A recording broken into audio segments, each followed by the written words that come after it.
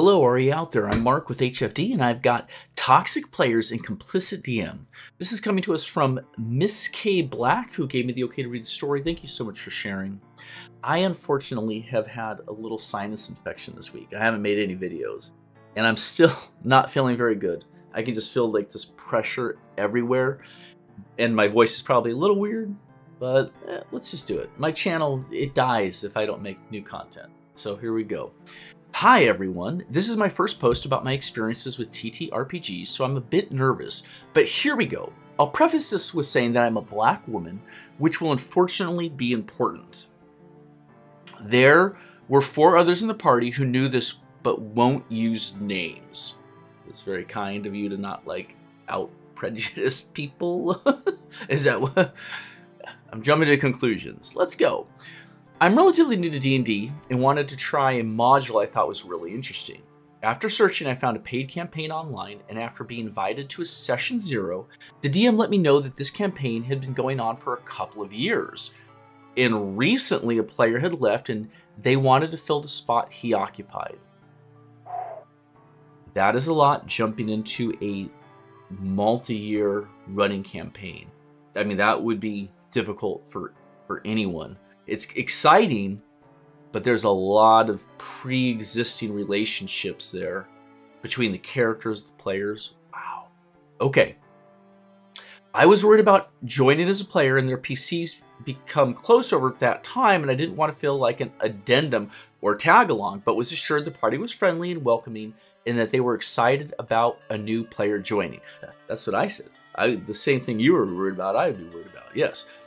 With that, I happily accepted. Was invited to their Discord channel and made a character that I really loved. So this is VTT, which I only point out because it's possible just by the sound of your voice, no one would know your ancestry, right? Relative to everyone else, I would guess. When you can't see somebody, when the whole world's blind, what difference does it matter what color your skin is, right? Unless it does for some people. Well, let's find out. The DM said he would introduce her during the next session and knew exactly how he's going to do it.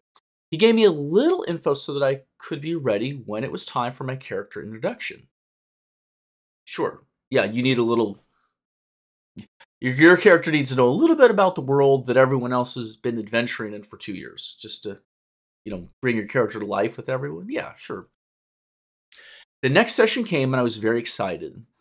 It was time for my character to be introduced, but it didn't happen. For reference, the sessions usually lasted between 3.5 to 5 hours. I was disappointed, but I figured it was nice to meet the party and see how they play and interact together, and would be better prepared for the next session, better prepped. The DM messaged me and apologized and let me know that the upcoming session would have a great character intro and that he'd give her a nice spotlight to try and make up for it. The next session came, and it wasn't until the last half hour that my character finally made an appearance and was able to get a few sentences in before the session wrapped. The third session was more or less the same, and my character was around while the party -1, a player A who was genuinely interested in my character, more or less ignored her. I'm going to read that sentence again. This sounds crazy already, but the third session that you're a part of was more or less the same as the last session, where you only got a couple sentences to talk. And my character was around while the party -1, player A, who was genuinely interested in my character, more or less ignored her. Okay. I'm just gonna call it a timeout. When you're bringing in a new player or character, you bring them in the next session. They don't sit and listen for a session. No. And I understand if you can't just instantly drop them in the first 5 minutes of play, but in the first 30 minutes to an hour, definitely it's got to happen. Whatever transition caused the player to leave, or if no one's left, you just bring in a new player, you spend that 15, 20, 30 minutes setting up the situation, getting the party to a place where it's realistic they're going to find a new character in their world.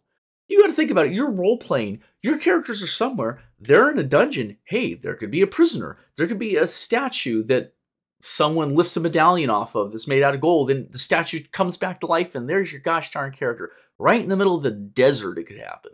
Or you're in a town or a village anyway, and there's hundreds or thousands of other people around. The idea that they kept you waiting for the equivalent of 7-8 hours before you even got introduced over the first 2 sessions, you only get a few sentences? No. Beyond which, when you're introducing a new character, you role play around that character for 5-10 minutes as they are talking to either through the DM role playing or meeting the other characters, having conversations. You take some time there to let it breathe. I'm not sure what happened in the 3rd session, to be quite honest. Just the way that's worded. There's a player who was genuinely interested in your character, but you were still more or less ignored. Or the character that was interested wasn't there. Listen, that's really poor DMing, and it's extremely poor politeness, just at a human level, to leave someone sitting for 7 hours. They're there to play with you. It's just... That's just... Sorry, there wasn't an extra chair at the table. You couldn't sit down. Our bad. It's a VTT. Okay. That's a bad taste. That's a really bad taste. Okay, here we go. It didn't take long for a clean pattern of behavior to emerge. Player A was very courteous and tried to include me as much as possible, and our characters got close, but had no issues with anything toxic that was happening. Okay. Player B was an extreme monologuer and would often talk for long stretches of time and often dragged encounters by describing in excruciating detail what he was going to do, and then added in little to nothing actually being done. Player C was also a monologuer and constantly endangered himself and the party by doing the most ridiculous things in the name of, that's what my character would do. That's how they sound. I think you could verify that. Player D, who this post is about, it seemed like the party and a lot of the campaign revolved around him. He often dictated what the party was going to do, and if he wanted to do something the rest of us didn't want to do, we'd end up doing it anyways.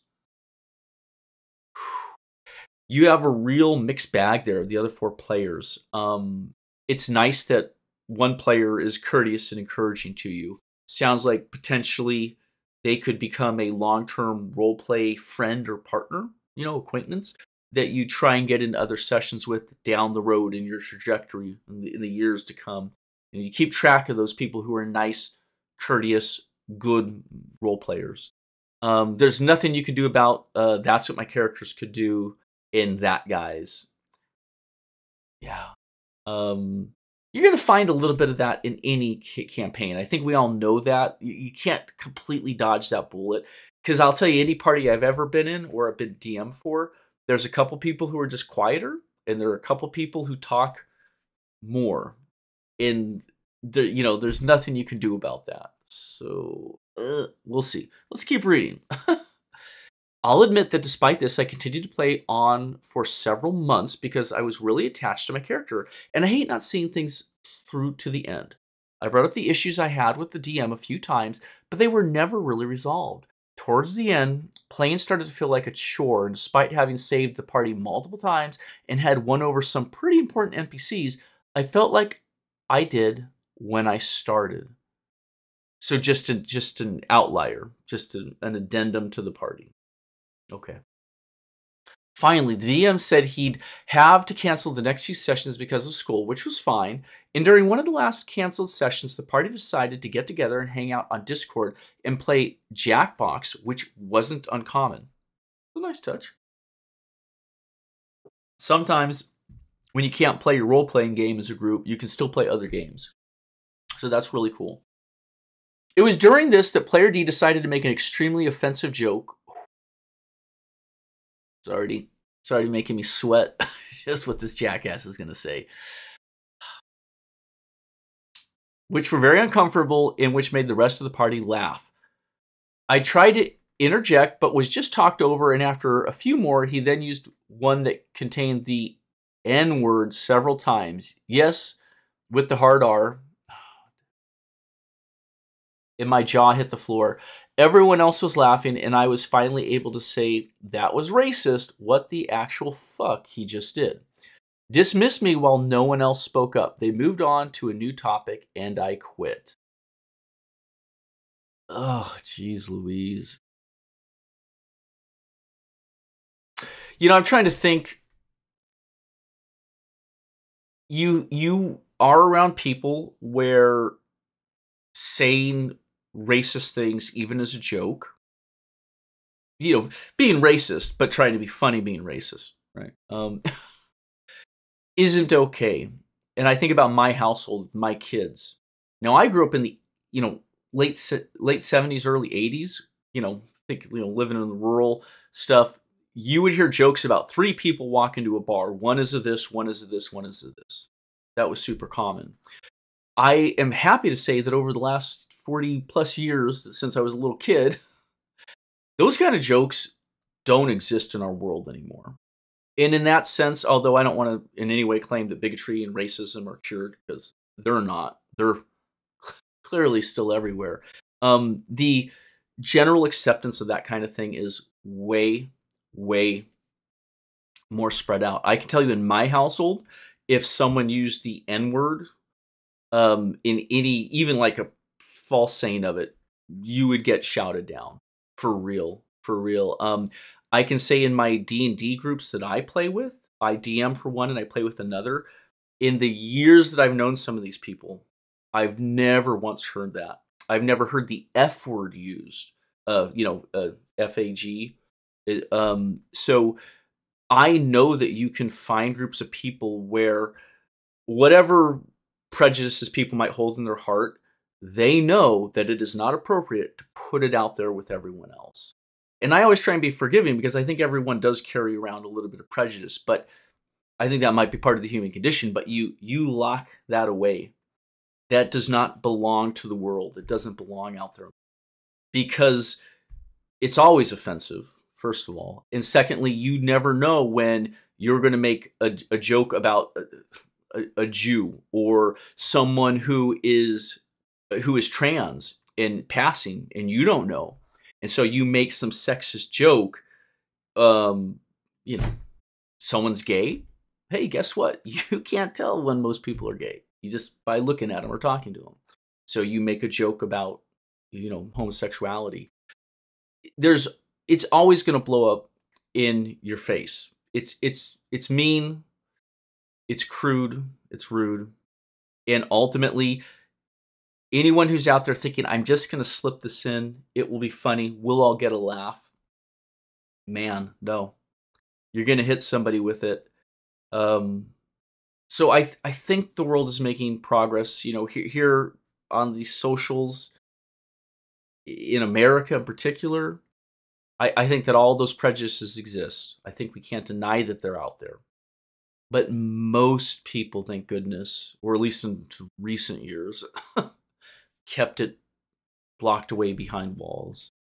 But if you spoke up for yourself and called it out for what it was, no one else agreed, then you're just better off packing your bags and walking away and finding people who don't make those cracks. I dare say, if you're on a VTT or you're trying to meet a group in person, during your interview process, your session 0, it is absolutely fine for you, anyone, to just say, hey, I don't put up with intolerance, bigotry, racism. I'm not down for the jokes. I'm not down for the slurs. Can we just leave that all aside? Because I don't want to be part of that group. And I think that's a conversation more and more of us really need to have. And I think that not only will it protect us, and it's easy for me to say, I'm a straight white guy, right? But I think it'll help push back against that kind of behavior if we just call it out at day 1, day 0. Just say, hey, FYI, I'm not down for racial slurs of any kind, and I don't really appreciate off-color jokes. So I'm here to have a fun time, but not at the expense of anyone else. If that's not how you guys roll, I don't want to be a part of this. And I think the more we do that, the more we can put people in their boxes. Yeah, like, you know, literally. We're gonna close up the lid, piece of tape. You're all safe and secure in there with your hatreds. But I know it's possible because of the nearly 10 people I roleplay with.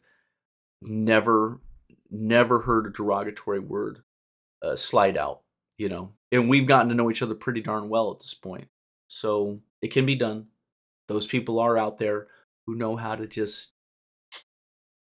Okay, let's continue. Geez, that was a long aside, but yeah, we got to talk about it. We got to talk about it because you're talking about it. Okay, I immediately messaged the DM explaining what had happened and that based on this and the issues I previously brought to his attention, I would regrettably have to leave the campaign. Regrettable? Is it really? It's not regrettable. No. It's good for you. He got back to me a few days later and said that he was shocked. He shouldn't have been, that this happened and this behavior would be tolerated whatsoever, would not be tolerated whatsoever. He apologized several times and said he understood why I wouldn't feel comfortable continuing to play whether or not player D was kicked out. Does he kick out player D? I would read the riot act to somebody who did and just be like, you did what? It's a VTT. How? You don't know who these people are.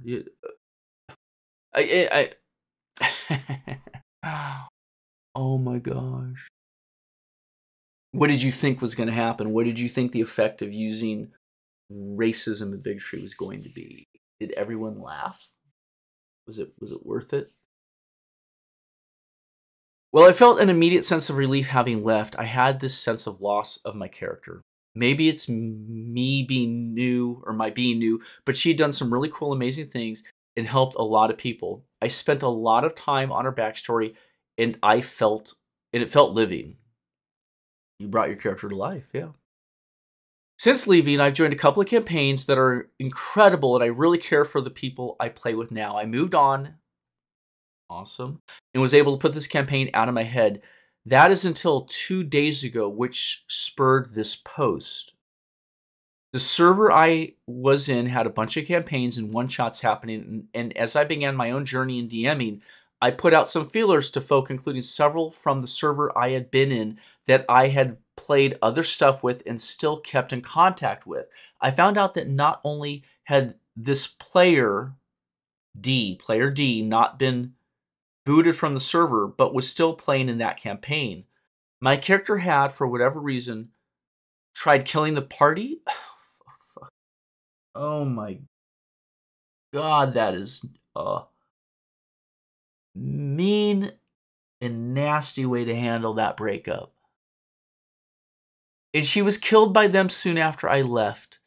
I'm not sure what I expected to happen, but it was heartbreaking and all my feelings about this campaign have resurfaced.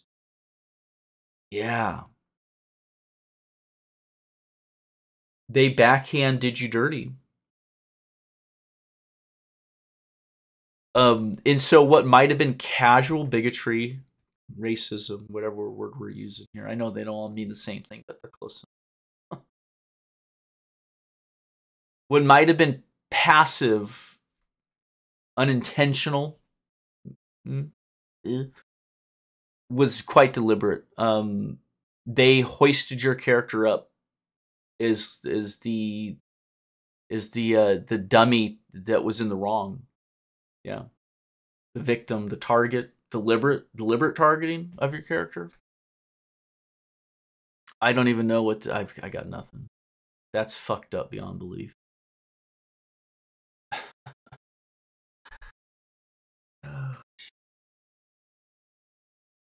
This was long, both overdue, and as all of this was long, both overdue, and as post, but all of this to say that if you're not having fun, leave.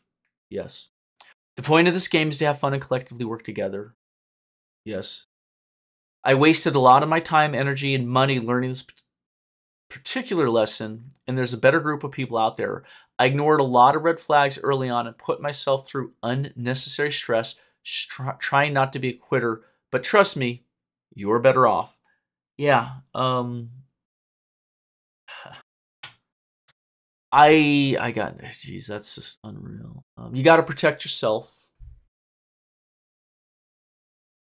You got to try and find people who will protect you, protect each other, protect others. They're out there. That was a devastating end. I didn't see that coming. I'll tell you what. That was heartbreaking, and it's just because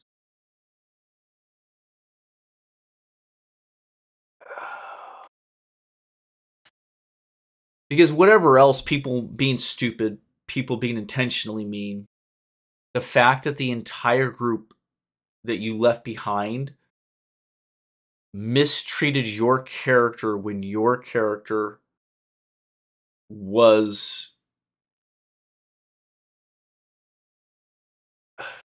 an analog for your concerns. It just, it's because it shows, it just demonstrates that for that group of people, there wasn't contrition, that it wasn't a mistake, that no one stood up in the end, that your character was like not the mistake. I'm sorry, this is just, fuck, they just, that was just cruel. I mean, I don't even know what to say. It it demonstrates a full lack of regret on their part. That's what's fucked up. Whether or not you ever found out, those people signed and sealed their their prejudices with that act. Even in a bottle, even in their own closet with the door shut, the lights out, a blanket stuffed under the door so no one could hear what they were doing together.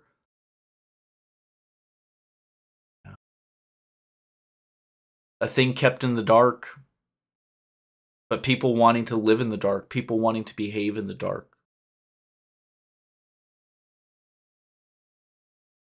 Yeah. It's in people. We got to try and be better. I don't think anybody's perfect, but man, we've got to make an effort to. We got to make an effort. That's it. We've got to make an effort. We're not perfect, and you won't always get it right in life. But for fuck's sake, make an effort. Just okay. If you watch, thank you. Take care.